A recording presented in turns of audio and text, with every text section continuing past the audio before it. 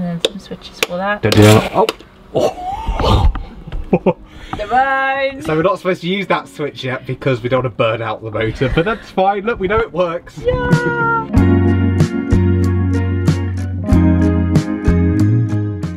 Today is all about the electrics. I am beyond excited to have this video. I'm sure if you guys remember from the previous one where we built all of the furniture, obviously the reason why I'm not documenting it is I'm not the one putting it in, because I can barely trust myself to build wooden furniture, let alone wire up an entire van. So let's talk you through what we've done, what's been done so far. I put in these cabinets at the end of yesterday's video. Didn't really address them too much. This piece of wiring here is connected to our 5G internet thing. Motorhome Wi-Fi 5G Now Compact Pro. Very, very important that we have the best, where is it, 5G internet possible for uploading, working, YouTube, the lot. We are then going to run a 12 volt socket as well as 2 USBs and a switch here for when our heads are here we can use and charge our phones. That thing there is a pump, is going to get installed there so we can have some water for our sink, and it's kind of like powerful.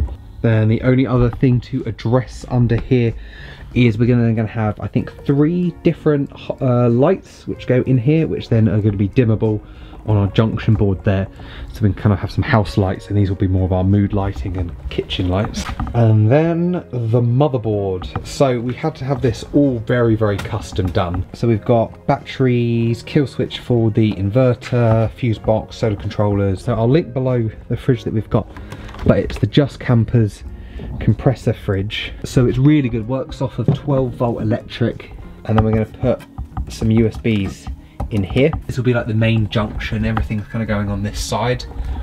That's going to be all of the 12 volt, the dimmer switch for the lights, the pump switch. So my job now is to make my life easier by making the bit of ply that goes there for all the switches. Hopefully maybe do the one here and then the one for over there. Alas, we move. All right, let's go.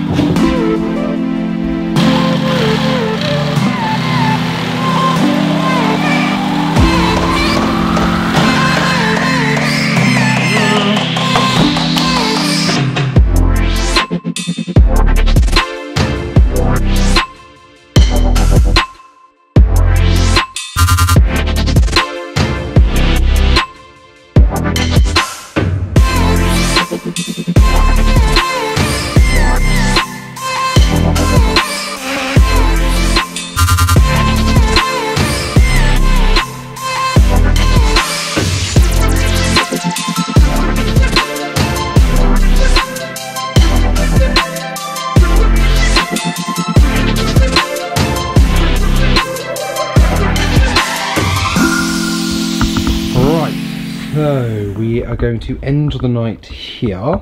We've managed to cut and size that board there for all of our everything. So that's going to be like our main junction box.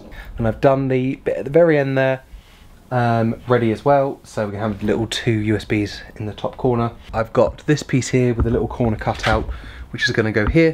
And yeah, so see you tomorrow. The electrics are done. Shall we have a look? Wow! Wow! I actually, to be fair, literally just to have these lights is unbelievable, because it's like showing that the actual electrics are in. So Jordan's going to give us a quick tour of everything, and then we're going to go back to painting. So we have dual USB, 12 volt charger, and a switch for it. See? There's a light there somewhere. Blue light. Okay, that's off now. We've got some wires for our diesel heater, which will be getting installed later this month. Quite excited. We've got a Wi-Fi router in here. So that comes Can I take that out? from in here. Yeah. It is. So the Wi-Fi comes down. It then is our little box here. And comes. Oh, it's so dark. It goes through the ceiling, through here. It has a little junction box there, and then the actual Wi-Fi router comes off as well. Once I've painted this, we've got these LED lights, which we're going to stick underneath. Also get some sort of diffuser thing. Ta-da! So we're gonna have some under-counter lighting, which will go, I mean, they look super bright at the moment, but we can change them, but we're gonna have like 3 strips which come down there, which obviously changes that. And then these are variable color ones, so we really wanted to get RGB lights because we're young and we want to have the colors. But the only thing with RGB lights is if you put them at white, it kind of just shows the green, the red, the blue lights, and it comes off like a little bit bluey. So it wasn't really going to be helpful. So these are actual like kitchen LEDs. So they do cold white, neutral light, and warm light. So next up, we've got our What is this? This is our pump for the water. So this is going to be our main switchboard area. We've got 2 240 volt plugs, sockets. This is our touch controller. Wow! For the light. You're gonna break the lights. This was me yesterday. Another set of 2 USBs, 12 volt thing, and then some switches for that. Don't do that. Oh! Divine! So we're not supposed to use that switch yet because we don't want to burn out the motor, but that's fine. Look, we know it works. Yeah! And that's for the inverter. Inverter. So that is what will give the 240 volts power. And let me go round. Hi. Oh shoot, yeah. Yeah, so we got a little reading light for when or if we put the bed back up. Yes. Here. So that's quite nice. I would turn it on, but it's warm light, so you know, that's fine. More plugs here, which I have already forgotten, but they are to my benefit. Anyways. So we've also got DC to DC, which means when we're driving, it puts energy in the batteries. When these are at 100%, they actually pulse the electric back to the battery in the front, which makes it kind of as like an infinite trickle charger. So the battery in the front never goes dead, and then when we drive, most likely we'll always put power back into there as well. Oh, look at this! I can't see it. Oh, sorry. Oh shoot. Wow. Wow. Again. Oh, you got it. There you go. There you go. So then that then takes this thing. You can then plug that, and then that also charges the batteries up as well. Okay, back to work. Bye.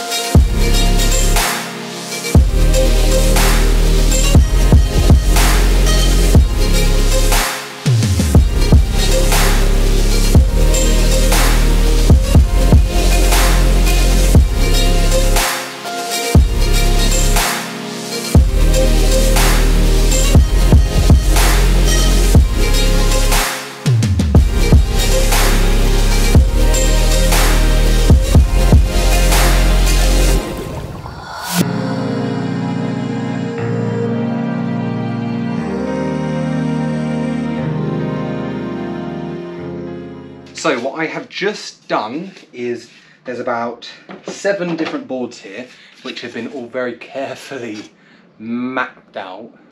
Basically these are all like the edgings to all of the cupboards, the beds and stuff. Basically anything that doesn't include having like drawers on them. So obviously Jordan's been very hard at work getting all of the current pieces. So my next job is literally to get all of these in to the van so she can paint them up. Yes, let's get back to it. Oh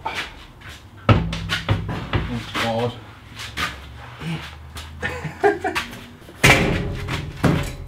So this is our gas locker. So still have to drill a vent for it. So then get a little pipe in here. That will then go off under the counter to the hob. So the one thing about this is because you can't drill holes into it anywhere else, you want it to stay secure. I've then bought some bungee cables, Then basically underneath the fridge, we've then got 2 poles, and then we've already got a back support on it. So what I'm going to do is these will then stretch round, and then in 2 sections basically hold that in place. Obviously it may still rattle. I've got some floor guard, which are like these tiny kind of rubbery-esque kind of foamy things. Yes.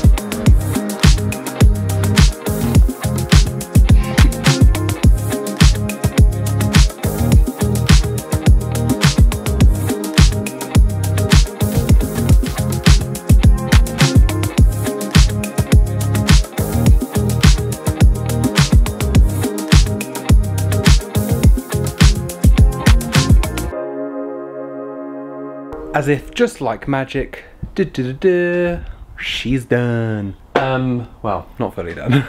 It's just in between that last bit. I've cut and just kind of sealed off, and John's painted the last few panels, and now we are done. Electrics are in, skeleton frame looks lovely. All the sideboards that basically aren't going to be to do with drawers have all been done, painted and in. Gas lockers in. So much progress in this video, it's unbelievable. It's looking like an actual house now. It's actually all coming together. So next episode we're going to probably put the flooring in so we can then create the bed so it can slide out, and we'll probably do all the drawer fronts, bits and bobs. We've got some really exciting stuff for these windows and the front. We're going to put on the curtains. So yes, we've got something really exciting to show you for next video, so stay tuned. And yes, I hope you guys have enjoyed. Make sure to like and subscribe, and we'll see you in the next one. I am lost for words. The electrics are done.